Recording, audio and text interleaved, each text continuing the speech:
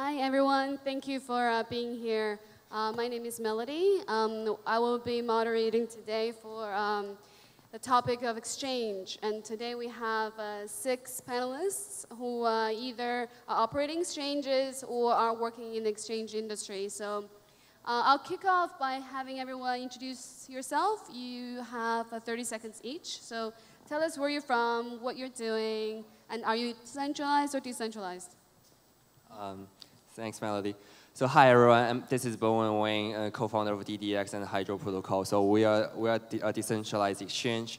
I put this in simple word. We are a wallet-to-wallet exchange on 0x protocol and also Ethereum. So right now we are #1 in transaction volume in 24 hours for the last 3 months on 0x ecosystem, and we are based in Beijing. Hi, my name is Tobin McComas. I'm with Open Finance Network. We are based in Chicago in the US. In short, we are going to be the first SEC-compliant security token trading platform when we launch in about 8 hours. So what are you doing here? Times for us. Yes, and fingers crossed that that goes well. Today, I'd say we're kind of a hybrid model with off-chain matching, on-chain settlement from a decentralization standpoint. Hello, everyone. I'm Daniel Chan from Cobinhood.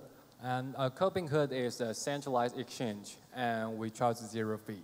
So our exchange has been online for 7 months, and last month we ranked around 20th globally. Yeah, so, and because of we charge 0 fee, so we also provide the ICO service to the companies. Yep, thank you.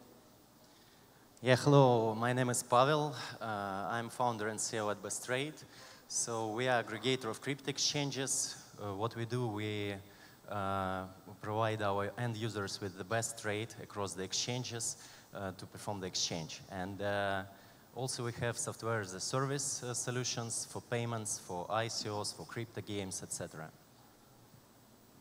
Hi, everyone. My name is Daniel. I come from Chang's exchange, and it is a centralized exchange. And actually, we are quite a new exchange. We just launched in this month. And also, we are the world's first use-focused exchange. And also, it's centralized, and we can support all kinds of use mainnet airdrops. So welcome here. Hello, my name is Miko, and I'm a co-founder at Evercoin Exchange.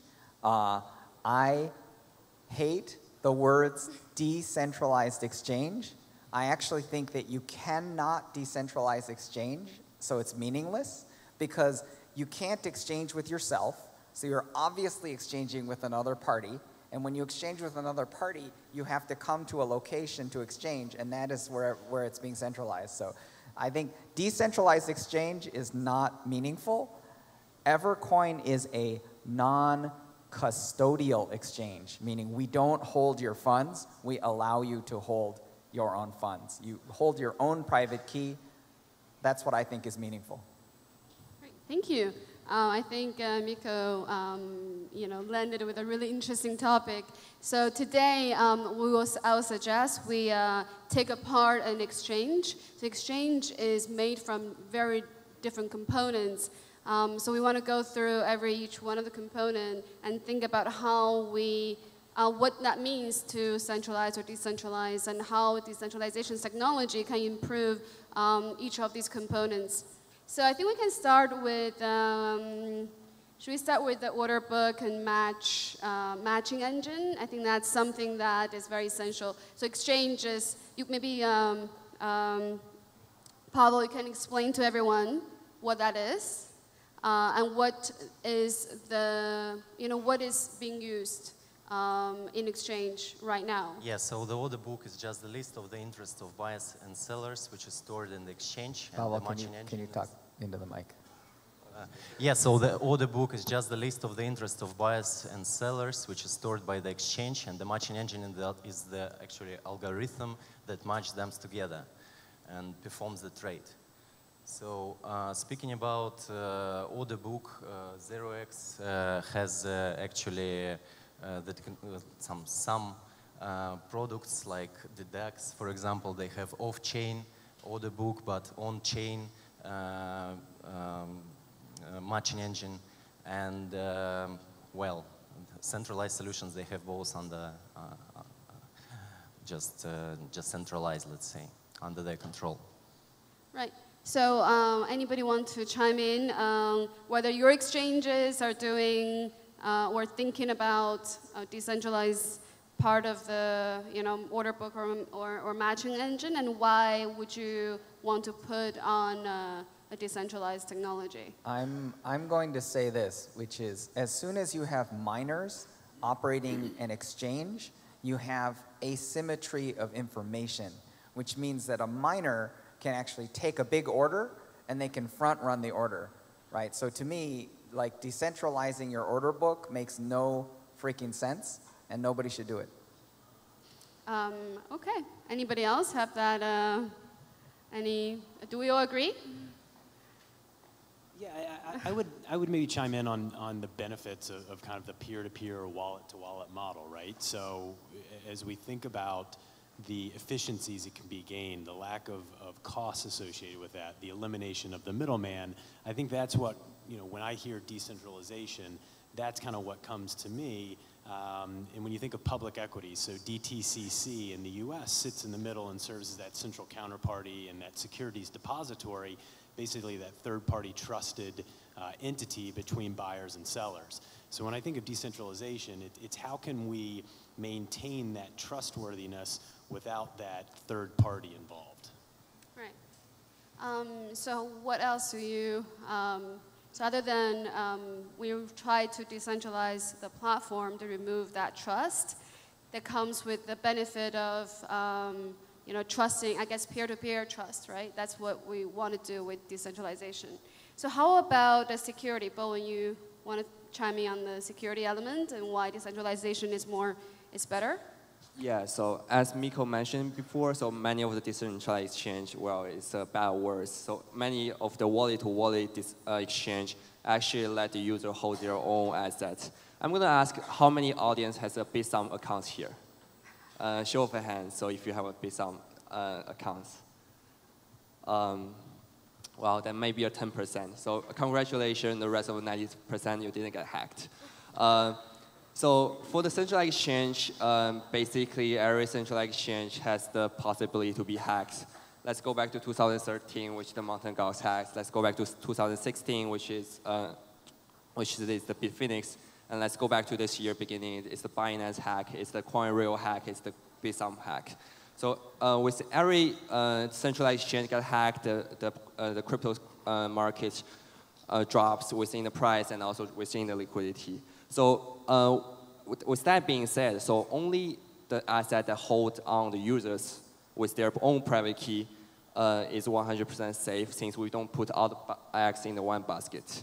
So that's, I think, one of the most advantage for what we call the wallet-to-wallet trading. And I think that's the future of the exchange. Great. Yeah, so I guess Cobinhood and Chang, they're both centralized exchanges. So I'll let you guys chime in. Okay, so basically I think the centralized exchange have been hacked due to the different reasons. And I think, I'm not sure everyone have some technical background, but for an exchange, they're trying to integrate new chains. And most exchange only care about the speed, how soon they can integrate a new chain. So they just integrate with other existing nodes. So when a centralized integrator didn't fully develop their own full node, that means they stored their private key on others' node. So and that's the reason why Cobinhood always develop our own full node, and we will store our own private key in our own full node. So I think that's a way to make the centralized exchange more secure. And the second point is for Cobinhood, we hired a world white hat hacker team to hack, world champion white hat hacker team to hack our exchange like every day. Because we believe there's still, for software engineering, they will always have bugs. So we're trying to find those bugs, to locate those bugs in a controllable situation. So we can fix the bug like once we find them and in the controllable situation. Since I'm not a technical background, so I just share some information with you. Well, people always think that decentralized exchange may be safer than centralized, but actually, just as our guest just mentioned, there are many bad things or safety issues happens last several years. But I would say that depends. I mean, it have different kinds of safety issues. I should divide it into several parts. Some are inner things, some are outer things. Some are because of the customers or users, their own fault. Some are, yeah, they do the fault, belongs to the operators. So we need to first divide it, who should be responsible for this kind of safety reasons. And also, people always say you have different handle methods in different period. I mean, if we can control the safety risk at the first stage, that will be much better when you handle, bad things happen as a result. That will be not the good. The first for inner, we need to use stricter rules and regulations for our own staffs. And actually, there did some bad things happens because of the inner rules are not that strict. So, some teams, they just think this industry has a lot of money. So they jump from other industry to this industry, and they don't have enough experience. So maybe some corruption things may happen. That is a disaster.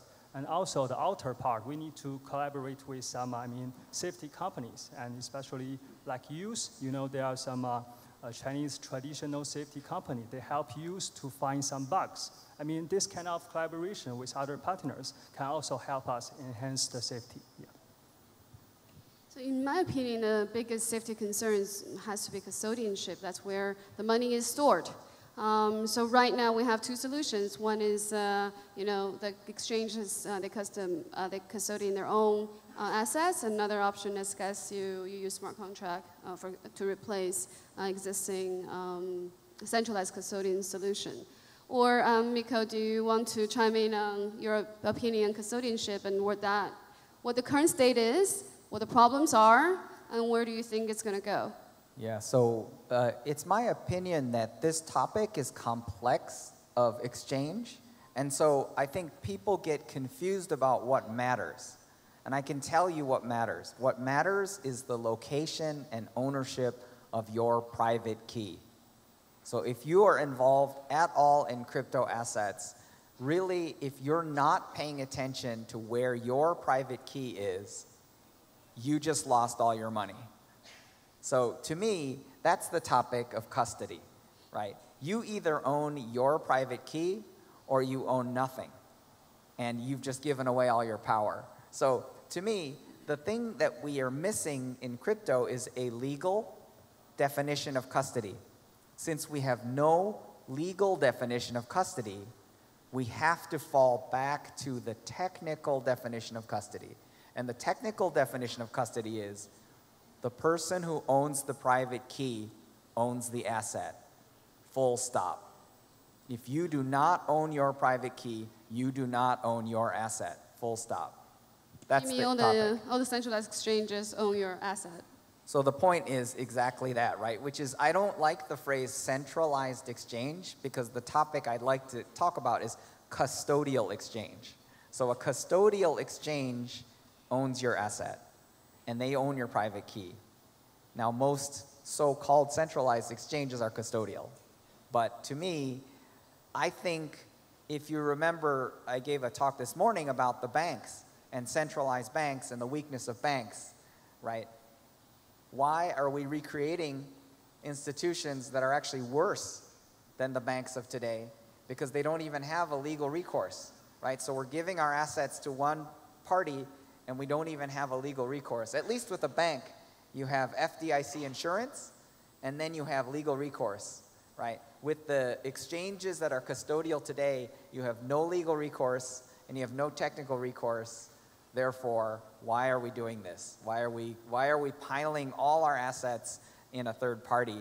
Satoshi did not want us to do this. Yeah, I would add on to that, and I think all of us here on this panel have a decision to make is do we want to be an exchange trading platform or do we want to be a custodian? because there are very different regulatory requirements for both of them, and being a custodian requires significant capital requirements. So for us specifically, we are choosing to not be a custodian, and that is really one of the biggest barriers to institutional money coming into the space today, is what is that custody solution look like? So Coinbase custody, Anchor, Sterling Trust, are just a handful that we've been speaking with, and I know there are others out there. So that is something that will be solved soon. But as Miko said, it's a massive part of the equation in scaling the adoption of tokenization in crypto in general. Thank you. So, continuing on the regulation part, so right now most exchanges are not regulated. There are a few exchanges in different jurisdictions have a license, but majority, 99% of exchanges do not have a license. So you are a licensed decentralized exchange.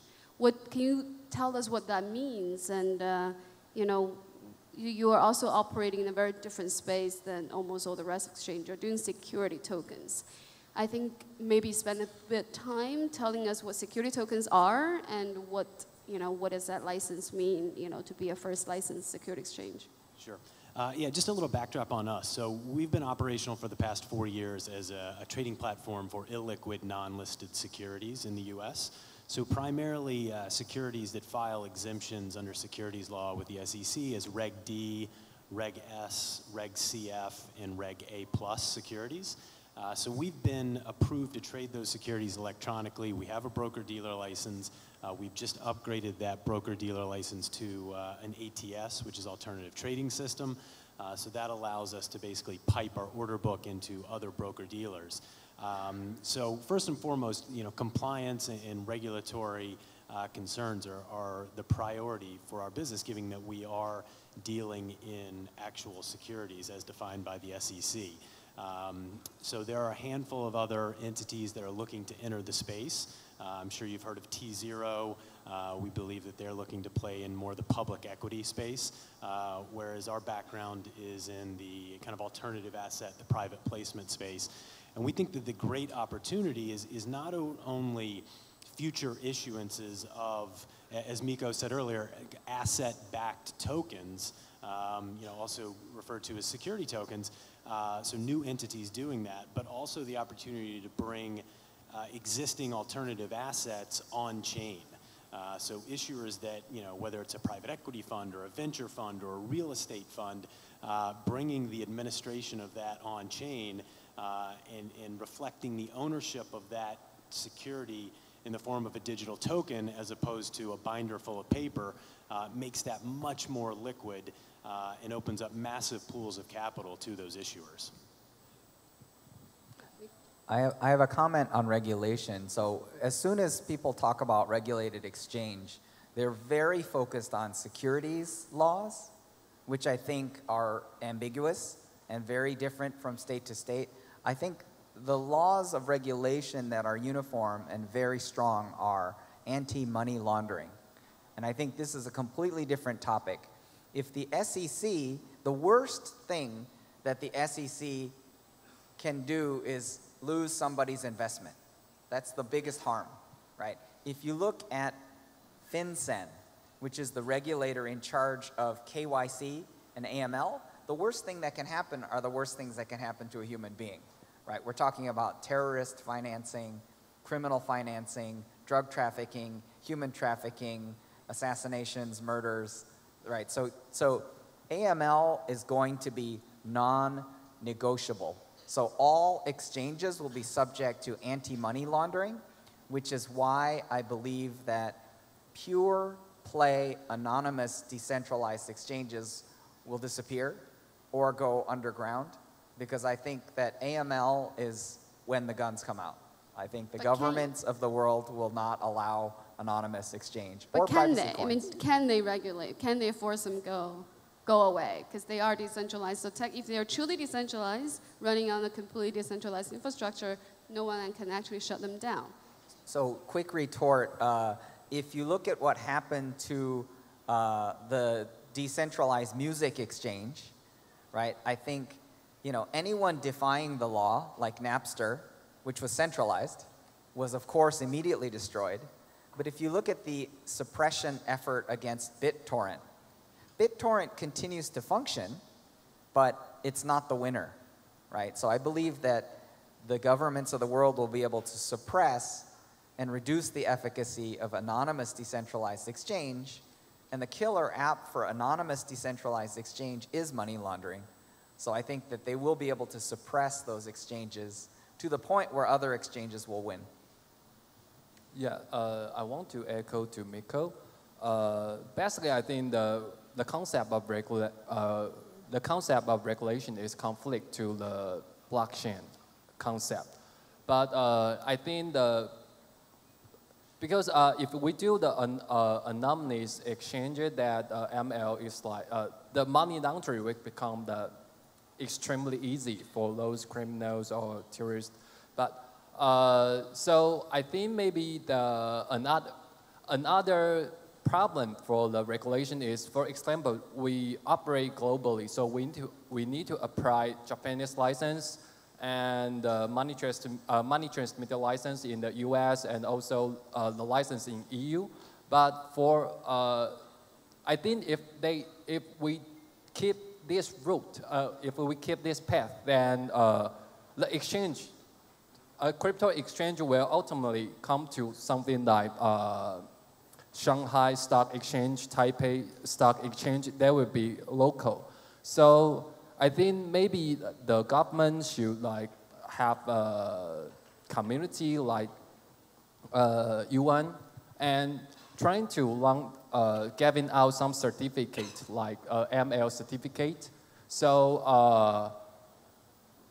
a crypto exchange doesn't need to be limited in some location only. Yeah. Here I want to add more things about the regulation. Well, I will admit that all the exchange, maybe including decentralized or centralized, need to welcome the regulation. The anti-money laundering, as you just said, and also a lot of bad things need to be regulated. But still, I want to emphasize that nowadays some governments are trying to compare. The laws they are existing almost 70 or even more times.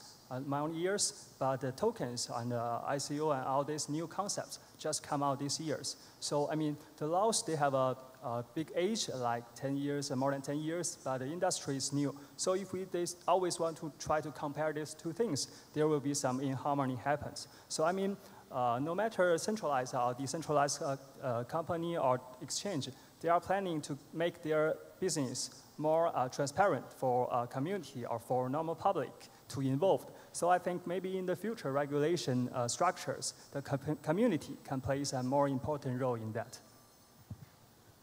So I don't know whether everybody knows, but there are a lot of talks about centralized exchange are thinking about decentralizing some part of their technology infrastructure or the governance. So we have Huobi Exchange having their own chain.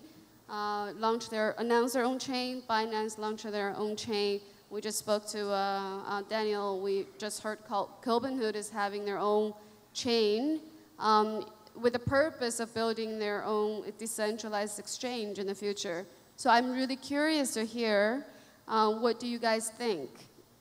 As centralized exchange, where are you going to go?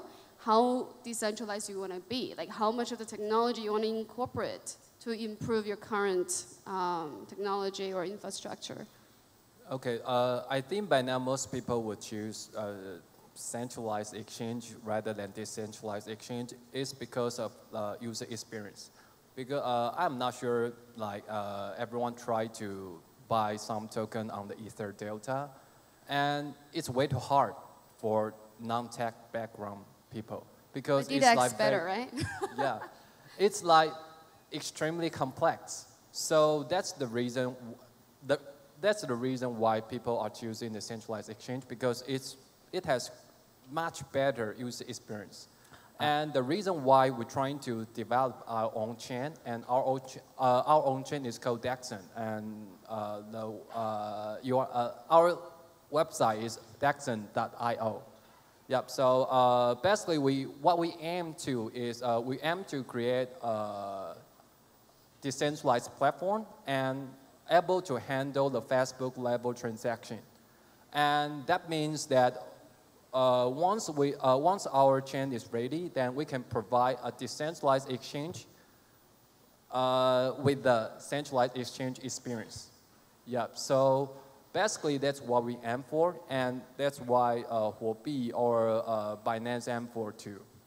Yep. So I believe this is a chain, and for the upside for the decentralized exchange is more transparent, because like I'm not sure everyone knows the Bitfinex rolled out the USDT.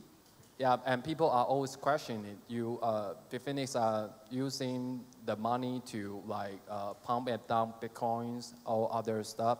Once the Bitfinex become a decentralized exchange, so everyone can check their asset on chain. So everything goes transparent.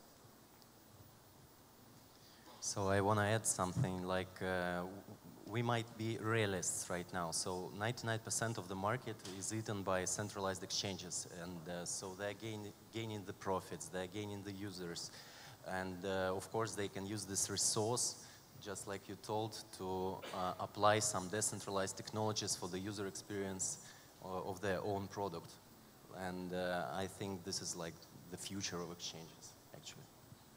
And also, my view is that decentralized exchange and centralized, they are not the relationship of the replace. I mean, they will both exist for quite a long time, because they both have an advantage that the other cannot take over. And also, just like Daniel just mentioned, some big players like Huobi or Binance, they start from the centralized exchange, and then they try to develop their own decentralized. And then they would like to develop their own chain, or even build some more things. So I mean, this is step by step. You cannot just jump to the final destination. It's not cool. So I mean, they will both exist for quite a long time. I guess my view goes back again to, we've already seen an entire life cycle of digital asset exchange. The place where we've seen it happen is in music, right? So what I talked about with Napster, like the end game for the music exchange is Spotify, which is a legally compliant, centralized exchange with a very good user experience that takes fees, right? People are willing to pay the fee because they're getting a good user experience. And I think that is where the game goes. I think that not only do people reason badly about centralized versus decentralized, which by the way is not meaningful. The topic that's the most meaningful is, where is your key, right? If you lose your key, you're done. And people are really getting confused about, I like decentralized, I like centralized. It doesn't mean anything. If you lost your key, you're done. So to me, I don't want to confuse people. Keep track of your key. But the point I would make is centralized exchange can still have a non-custodial component. So to me, you know, as a founder of Evercoin Exchange, I feel like that's our model, is centralized non-custodial exchange, I think, is where it happens. The last point on this is, people don't understand liquidity. When you really take a look at an exchange, like I had dinner with the CEO of ICE, which runs the New York Stock Exchange. He's the chairman of the New York Stock Exchange. The New York Stock Exchange is basically run on a rack of servers.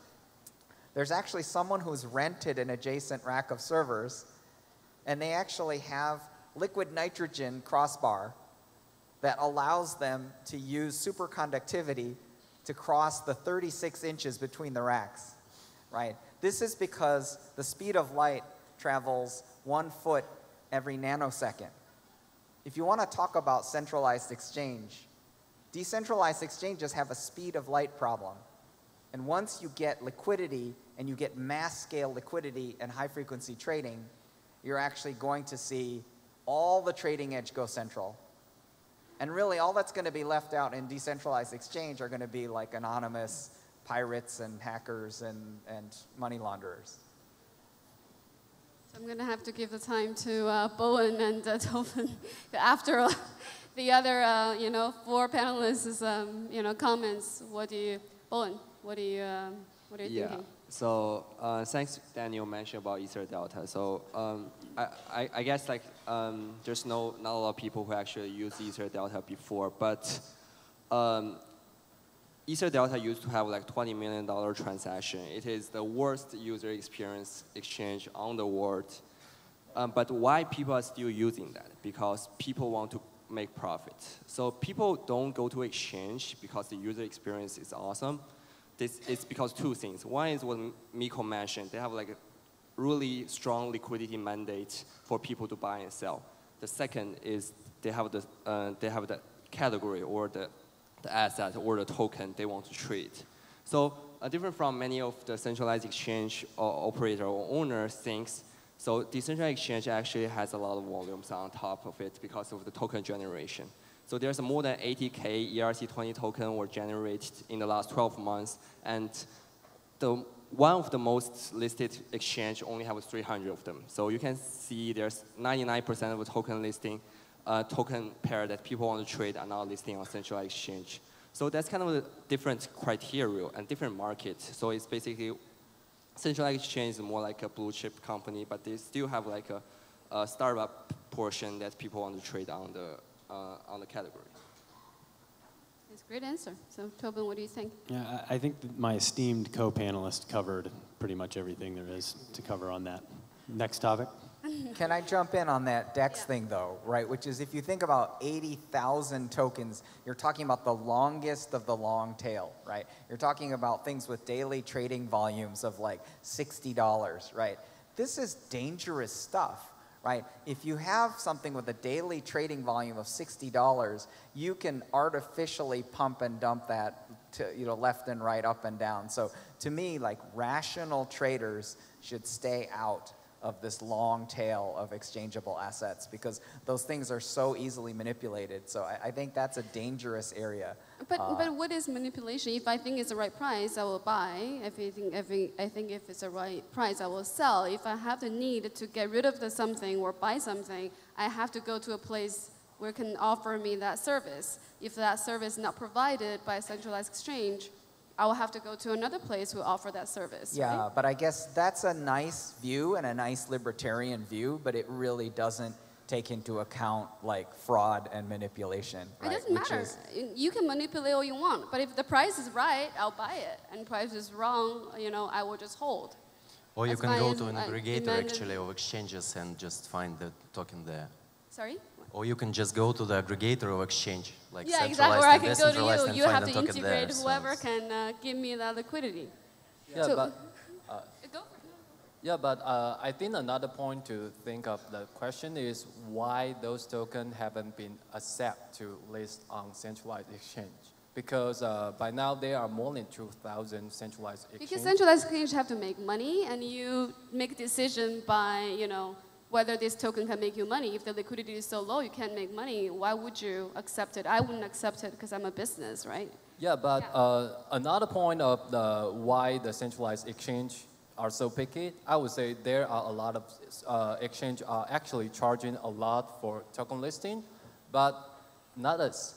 And another point is that we will always review very deeply to those tokens trying to list on our exchange. And the reason is last year there have a US TV celebrity, they roll out his own token. And during that time, the Ether price is around 200, and his token's price is like 1,200 or something. And his market cap is higher. It's sometimes even higher than Ether, but which is there's zero exchange are actually trading this kind of token. So the celebrity just kept pumping his token price and made everyone think, oh my God, this is like third or second largest cryptocurrency in the world, but which is not true. So I think that's the situation that our exchange trying to prevent, this kind of situation happens. That is exactly why we need a decentralized exchange, because we don't want to send a person to make that decision for us, right? So now you are being the big brother and making the decision for me, while I just want to get rid of this token or buy this token, right? But anyways, I had this, I mean, I'm fully, of course, we're working the blockchain space. Like from, I guess my point of view, like I really see a huge need for decentralization where not a central body to make a decision what can be listed, what cannot be listed. As soon as something needs liquidity, there has to be a place for it to be traded. So if decentralized exchange doesn't want to, for whatever reason, then I think, that's why I think decentralized exchange will always be there. It's just my point of view. But we only have 5 minutes left. I would love to focus the last 5 minutes on liquidity, because I think that's something very interesting. Right now, as Pavel pointed out, 90% of the liquidity, or 99% of the liquidity is on centralized exchange. So what can we do to help, drive liquidity to more decentralized exchanges, or even smaller centralized exchanges, right, to even the playing field a bit? Or do you guys think that in the future, majority of the liquidity will go to one of the top 5, and all the smaller ones will be consolidated, and they will only serve certain purposes in smaller markets? Like, I would love to see, to kind of, maybe each one of you give us like a minute or 30 seconds view on, in 6 months or 12 months time, where do you think the market will be? Sure. Miko, we do advice. Yeah, so my prognostication on the future of exchanges, I definitely think centralized non-custodial exchange will be the dominant paradigm for exchange. I think liquidity is going to be central bank scale liquidity, and I think investment bank scale liquidity. I don't think very many people in crypto are reasoning about how big the liquidity will be, and I think DEX will continue to be a rounding error. It will continue to be very small. Even when the speed of blockchain will dramatically increase? Yeah, because what happens with this phenomenon is trading edge goes towards centralized exchange because of the flash boys. So there'll be extremely fast trading happening, and all the profit will go to the people who are centralized and going fast. The people who are going slow on the periphery are just going to lose money. Actually, it's a little dangerous to make a forecast. Actually, there are some sad stories in the history that people make forecasts, especially for blockchain industry, because everything changed so fast. But I think for half a year, I believe that the centralized exchange still will play the dominant players in the market. And also, as far as we know, that there's a exchange named Evercoin. It jumps to the world's first volume in terms of volume just within 1 month. So I believe in 6 months later, or between these 6 months, there will be some newcomers, and they have their own ways to play the game, and they will jump to a very top, maybe the first one or the second one, and give us a new fresh. Yeah. So I think that in the future, the things will remain the same, more or less. So just because the penetration rate of the crypto is still very low, so people are not like looking for the centralized solutions rather than just where to buy Bitcoin. And it's really simple for them to go to the centralized exchanges. Centralized exchanges are going to apply some technologies of the centralized ones, just like you told. So putting some things on chain and giving the private keys for their users in some cases and stuff like this.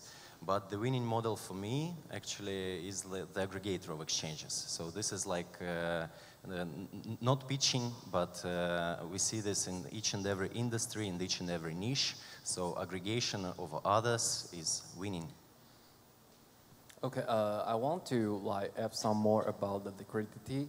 And I think because by now, most of the token that we can get right now, they just finished their ICO. So, but don't forget the reason they're trying to do an ICO. They're trying to create their own ecosystem. So another main part for the token liquidity, I would say it's from their own ecosystem. Yeah. So, and for the future, for the cryptocurrency exchange, I would say for the next 6 months, there might be more and more hybrid exchange. Like they trying to approve they are like some sort of like custodian, but they are not really finding a bank to do the custodian. But they are trying to approve the 100% of users' assets are really in or somehow to approve. They didn't move any, they didn't try to use the user's asset on other exchange or other purpose. Yeah. Great. I would say that the regulatory environment will determine how decentralized an exchange can become. Specifically for us, as we deal with very antiquated securities laws in the US, it's like we're fitting the round peg into the square hole. So until we get either updated regulation or more clarity on the regulatory environment, it's going to be very difficult to determine how decentralized we can be, just based on some of the things that the panel has mentioned: custody, AML, KYC, et cetera. Regarding liquidity, for us specifically, we're dealing in a brand new era with the tokenization of securities and existing assets. So we've been laser focused on the inventory, working with the issuance platforms like Harbor, Securitize, Polymath, entering into partnerships with them to bring quality projects onto the platform with the belief that if there's quality inventory there, buyers will come. Yeah, I'm going to make two predictions. So one is that there's going to be more exchange got hacked within 6 months. And the second one, I believe that non-custodian hybrid exchange, which has the same centralized exchange, place and cancel order speed, will be the future of the exchange. Great. I like the last thing note. I think I think we all kind of agree there will be a hybrid model that will emerge and taking the best from both worlds. So hopefully you all enjoyed today's conversation. It's a long panel. Hopefully you haven't been bored. So if you haven't used a decentralized exchange, we encourage everybody to try. And please continue to follow this interesting and fast-moving space. And next year when we meet again, we'll have another evaluation and to see which panelists here have made the right prediction. Thank you so much, everyone. Thank you.